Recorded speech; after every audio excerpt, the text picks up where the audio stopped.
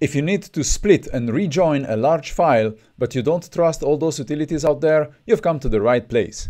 In this bite-sized tutorial, we are going to code a Python script that can split a large file into chunks and then rejoin those chunks together when the whole file is needed. This script can save your tailbone if you need to store a large file on a FAT file system where you are capped at 4 GB, or if your constraint is the physical medium where you're going to store the files. Let's say a DVD, a CD, floppy disks. Before we move on, I'm Rafael and this is Coder Cave. If you're interested in software development, you should subscribe to this channel. Let's code! In this first iteration, we are going to code the minimum viable product. The first step is to code the split method. This is what's going to read the file and chunk it. And the second step is to code the join method. That is the code that reads the chunks and recomposes the original file. We are going to test that using an MPEG-4 file and see how things are working. Future iterations of this script will include a command line interface using click and possibly an interactivity using questionnaire, but that's stuff for a different video. If you want to check my tutorial on Python click, here's the video. And for interactive command line interfaces, there is a questionnaire, and I have a tutorial also for that. This is what you need to look for. Let's move on. As usually, we start by creating a virtual environment. And once it's created, we activate it. All right. Now we can move on to the coding, and we can start adding some boilerplate code. So the first thing, I will add our main method. That's going to be our entry point as defined by this snippet down here. And yeah, our code is expecting two methods. One method is called split, so underscore split. And the other one, it's called join. As the name implies, split will be the method that splits the file, and join obviously will take all the chunks and rejoin them. You can see that the main method expects a command line argument. So for this to work, we'll need to import argv from sys. So this is the array of command line arguments. This is really rough, and we will improve on that in the second part. Now we can start working on our split method. So the first step is to find the file that we need to split. Our assumption is that the folder in which we are working only contains the file that we want to split. So first thing, we need to find a reference to the current working directory. So we are going to use pathlib to help us with the coding. So path has quite a few interesting useful methods. So here we are going to find the path is going to be the current working directory. So path.cwd. So here we have a reference to the current directory. And then we need to find the file to split. So let's code a reference. And then we use the iterdir method of path. If f is a file, then we need to check that the name does not start with a dot, because that would signal a hidden file.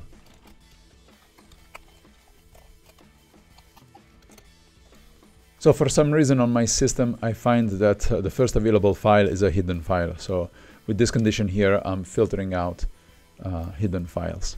All right, so now we have a reference to the file that we want to split. Actually, we need to make sure that we have a file to split. So if we do have a file to split, I want to open that file. And we need to open it for reading. So I'm going to read this file, and I'm going to write chunks. So I need to read it in binary mode. And then I'm going to create a method called chunk file. And this is going to get the file. File is a handle to the stream, and then and then I want to pass the file extension. And in pathlib, the reference to the extension is suffix. This is going to be useful because I want to name the chunks so that they include the suffix of the original file. This way I can reconstruct the original file and give it the correct extension. Alright, so let's create the chunk file method. Okay, so what this method is going to do, this is going to actually chunk the file. So there are a couple things that I want to code over here. I need to define my read buffer and how big the chunks will be. So I'm going to read the original file 1 kilobyte at a time, and I want those chunks to be 100 megabytes big. With that, I'm going to paste the code for chunk file over here and comment it. So the first thing here, I'm going to keep a reference to the current size of the chunk that I'm writing, because when I reach the chunk size, I want to stop writing that specific chunk. I need a reference or a counter for the current chunk to construct the name of the chunk, and then I need to know when I'm done reading the original file. And the original file is referenced by this file that is passed to the chunk file method. Here the splitting is really based on conventions. So the name of the file is going to be the ordinal of the chunk, then the extension of the original file, and then .chk, which is a short for chunk. I need to open each chunk in append binary. Again, I need to work on the file with a binary, in a binary fashion, and with append, every write operation is going to add bytes to the existing file, and if the file does not exist, it's going to create one. So chunk is going to be the reference to the stream of the chunk that I'm working on. Then I will start iterating on the original file. So I'm going to read from the original file an amount of bytes that is defined by the read buffer size. In this case, it's going to be 1 kilobyte. And I'm storing this into a buffer. So if the buffer is null or does not contain any bytes, I know that I'm done reading, so I will break out of the loop. Otherwise, I will write those bytes into the chunk. Chunk is a reference to the current chunk that I'm writing. And then I need to update my counters so that I know when I'm done writing a chunk, or should start writing the next chunk and how to name it. So I update the current chunk size. The next step here is to figure out if I need to stop writing to the chunk now or I can keep going. So I will check that the current size plus the read buffer size exceeds the chunk size that I set as a limit for those chunks. If this test passes, I will increase the chunk ordinal and I will reset the chunk size to 0. And with this, I will break from this this loop over here, which will create a new chunk. And the second chunk will be 2 dot whatever the file was .chk. Let's test the splitting. In this folder, I have a subfolder called big file that contains an MPEG-4 file of 330 megabytes, more or less. In our script, we set the chunk size, maximum chunk size, to 100 megabytes, so I'm expecting 4 chunks for this file. So let's call the script. And let's pass the argument split. Alright, splitting is done, and now we can see that we have 4 chunks. So the chunks are named 1, 2, 3, 4. The extension is part of the name, so that's an MPEG-4, and then CHK, which is our naming convention. We can see that chunks 1, 2, and 3 are of about 100 megabytes, while the 4th one has the remaining bytes in it. Now that our splitting code works, we need to code the joining code. And of course I have a snippet for that. Yeah, I can drop this printing. So again, as before, we need a reference to the current working directory. And then I need to find a list of all the chunks. So I'm going to use the rglob method, filtering by chk extension. So this is going to give me a list of the chk files.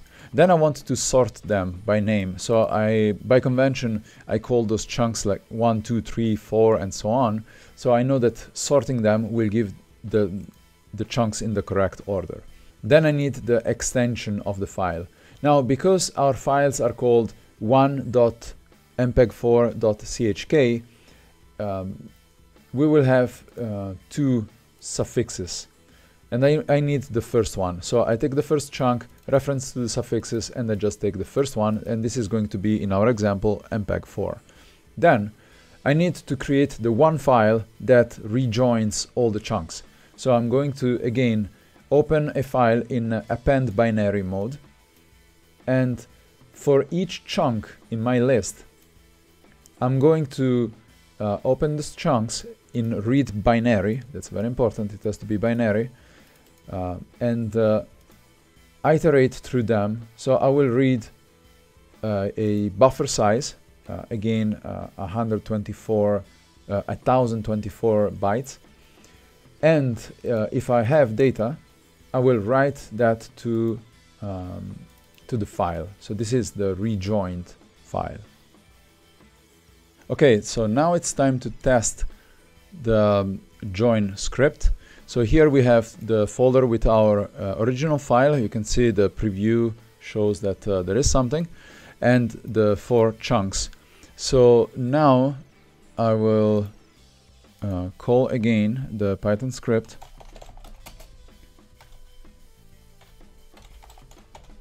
And this time with join as an argument.